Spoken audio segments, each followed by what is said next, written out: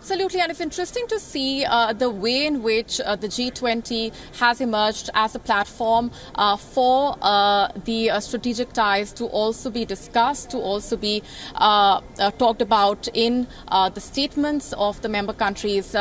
Just look at the way, for example, the India-US partnership has evolved, and looking at the way in which the bilateral meeting between the two leaders of the US and India also very prominently focused on defense ties. And the G20, its transformation as a global platform to not just talk about economic challenges, but to also talk about issues like sustainability, like climate change, and also defense-related issues. And why not, given the impact that the Russia-Ukraine war has already had, and the way in which those effects have cascaded and impacted most of the focus areas of the G20 platform, and the issue of human-centric development also finding major prominence as far as India's commitment to making the voice of the Global South heard is concerned. And as we see the Indian Prime Minister welcoming those G20 leaders,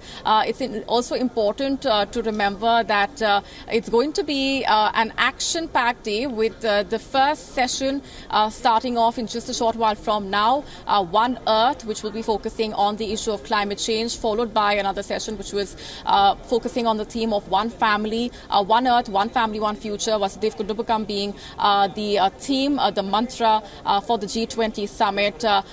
Those live visuals coming in from the G20 venue, Bharat Mandapam, the Culture Corridor, which is hosting the G20 summit, and the expectations that the summit brings along when it comes to finding solutions to global challenges.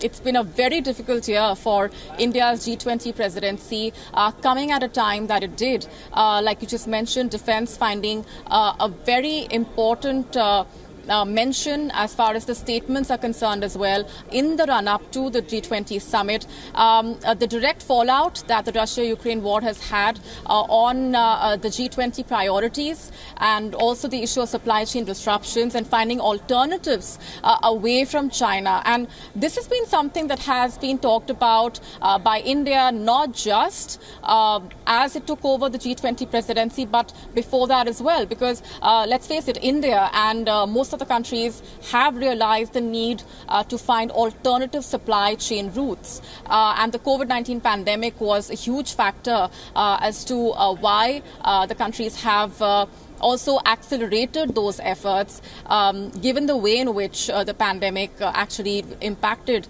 the supply chains as well. Thank you. Thanks, Molly, for all those updates. Stay with us. We're now just going to move on to our guests for more on this. We're being joined by Professor James D.J. Brown, who's joining us from Tokyo. He's an international affairs expert. Welcome to the broadcaster. How are you? Thank you very much for having me. James, now the no-shows at the G20, of course, there has been enough talk about that, so I'm going to move forward from there. All these world leaders walking into Delhi, there is a lot of discussion.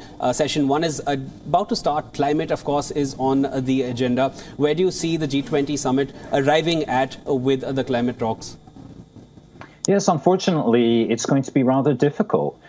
Climate change, climate finance is precisely one of the issues that the G20 should be focusing on, something that affects all of us wherever we're based.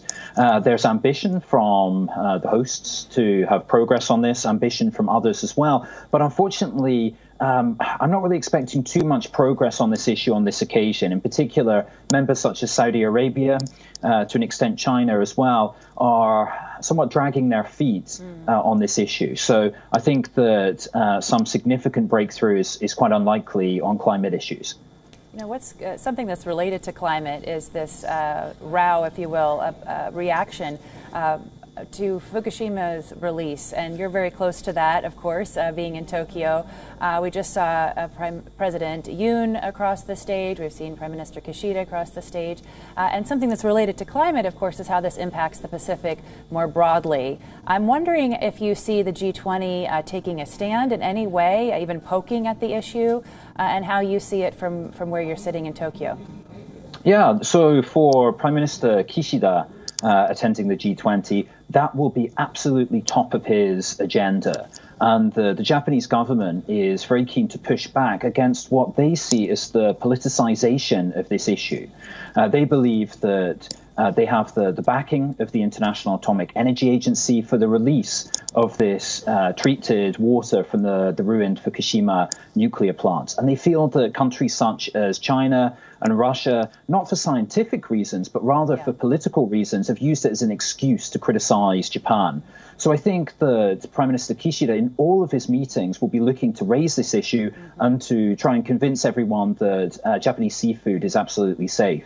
Yeah, it does give it really an opportunity, though, to have a conversation about the ups and downs of nuclear energy, though, doesn't it? Exactly, and Kishida has been going all out to ensure that, and to tell the world, and there have been some optics here as well, that, I'm having seafood from the Fukushima water, and, it's all fine. Yes. So there is a bit of an attempt, and I think, James, do you feel that it will kind of come to the fore when Kishida speaks here and, kind of stance that Japan takes here at the G20 summit regarding how Fukushima is going to be fine for the climate?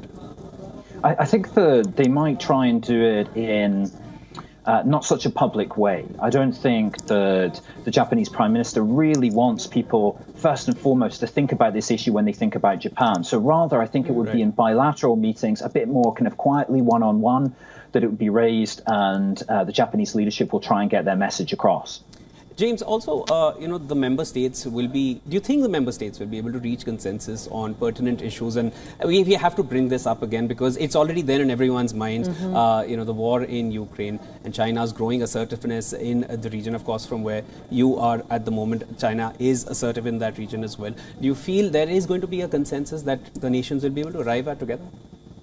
I think it's even more difficult than last year. Yeah. Last year, there was a huge amount of debate as to whether a joint communique would be able to be released, whether agreement on the key points such as Russia's invasion of Ukraine, whether they could agree language on that. It was just about managed last time. Unfortunately, I think this time it's even harder.